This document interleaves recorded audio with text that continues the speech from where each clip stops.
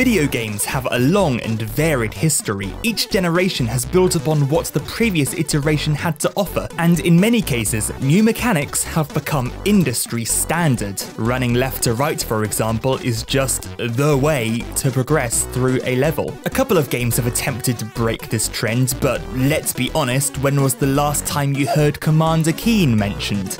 That's right, never. But throughout all of the trends that have come and gone, there's one that's remained constant, and that's cold-blooded murder. Recently, I've become a bit disillusioned with the way my channel's been going. More often than not, I seem to be talking about some socio-political issue I'm not really qualified to give my opinion on. I wanted to go back to my roots and just play some video games. No unasked for opinions, no disproportionately simple analysis of widely complex topics, just classic retro TooManyMoths content. So, this is video games where you kill people.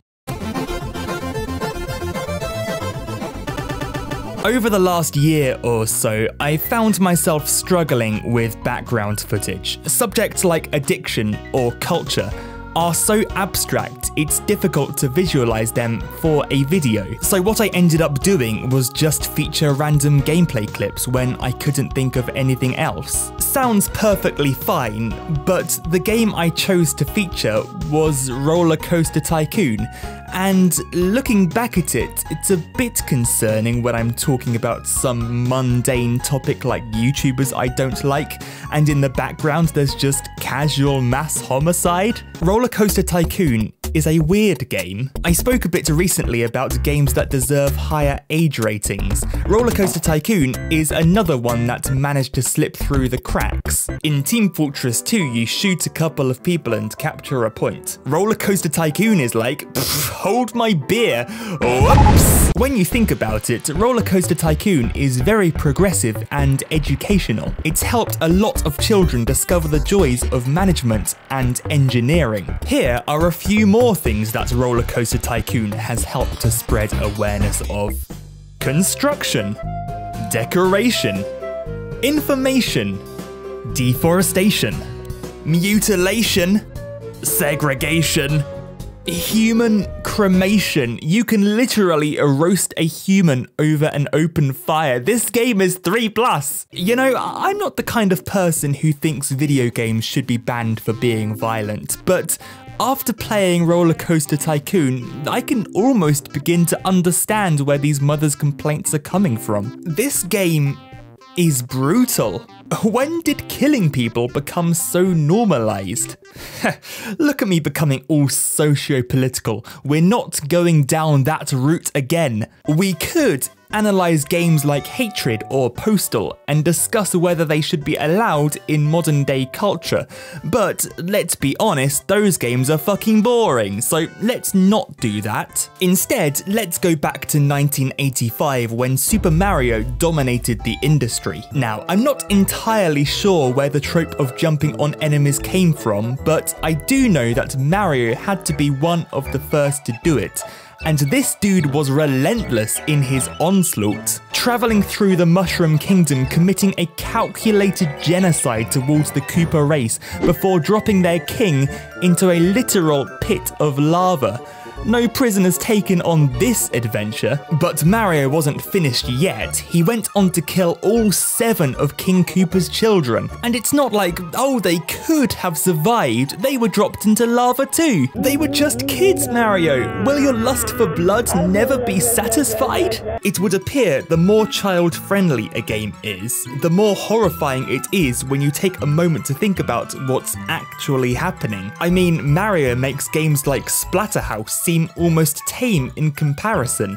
At least the monsters in that game were actually monsters. They didn't have family, friends, ambitions, dreams, futures. Mario is an old game, but I think we can go back further, all the way back to the first video games. The first video game was Tennis for Two. Not much killing in that, I should hope, at least. I guess Champ would have been the first game with killing. Champ was a chess algorithm developed in 1948 by Alan Turing and David Champernowne. The problem was, it was so complex that at the time it was written, there wasn't a computer powerful enough to actually run it. Despite this, it was technically one of the first, if not the first, computer program with killing in it. Now, fast forward 30 years to 1978 and we get to this. Space Invaders. The culmination of all those years of hard work and research, we can finally kill aliens on a computer. Space Invaders is of course famous for being the game where the hardware not being powerful enough became an actual feature, as it became faster and faster as more processing power was freed up.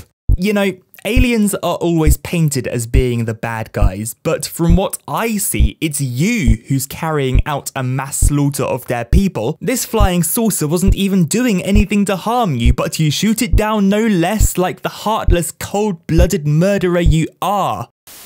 This is a game called Light People on Fire. Would you like to hazard a guess as to what you do in Light People on Fire?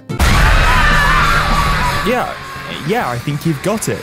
Flash games are an odd sort. They exist primarily on the internet, and as such have managed to bypass the tyrannical reign of the video game content rating system. Because of this, Flash developers aren't exactly limited in how they express themselves through video. In fact, they can do whatever the hell they like. Effing worms. Why is murdering huge numbers of innocent human beings so gosh darn addictive? Some Flash games are mostly quite tame. You slap a rubber monkey to see how far he'll go. Others are a bit worse. In Defend Your Castle, you drop stick figures from a great height and watch them explode into bloody viscera. In Kitten Cannon, you shoot a kitten out of a cannon and hilarity ensues. In Interactive Buddy, you torture a virtual creature for no apparent reason. I mean, you can play with him if you like, but that's clearly not the intended purpose of this game, when most of the unlocks consist of shotguns, flamethrowers, and a medieval flail.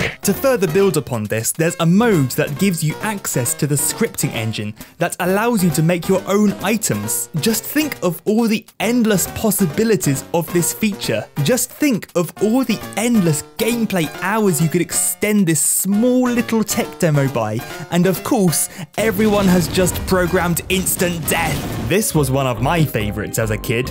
Dad and Me. You play as this oddly purple boy and enjoy a lovely day at the park beating the ever-living shit out of all the other kids there. Now, if I said I'd never imagined myself in this position, I'd be lying, but I wouldn't actually do it. Who hasn't imagined themselves killing someone? And you may say this is no different to any other beat-em-up, and that may be true, except these kids don't have weapons. They can't defend themselves. This game is literally just a murder simulator. Why is it so f***ing fun? This isn't even the worst that Flash games have to offer. Chainsaw the Children. You know, when I have an idea for a video, I like to jot down notes for it on my phone. So I'm just on the bus making a list of everything I can think of, and I've just written down Chainsaw the Children when I realise maybe I shouldn't be doing this in public, at the risk of being arrested. I mean, how am I going to explain a list of hatred, light people on fire, and Chainsaw the Children? I'd be put in solitary confinement for at least 30 years, and how am I going to make videos then? Though, to be honest, I release videos so infrequently, you probably wouldn't even notice a change in my upload schedule. Why is this game fun? Is this some kind of deep repressed desire? I'm almost scared to try and explain it at the risk of sounding like some kind of sociopath. Yeah, they're not actually real people, they're just pixels on a screen without memories, friends or family, so it's fine. What is wrong with humans? It's like, as soon as there aren't any consequences for an action, it's completely okay. But this isn't a question for me to answer. I made a vow not to analyse this sort of stuff, So, if anyone would like to explain why humans find enjoyment in killing imaginary things, please, I'd love to know. But for now, I'm just going to chainsaw some children. This meme will never die because are in the bin. Are in the bin. Are in the bin.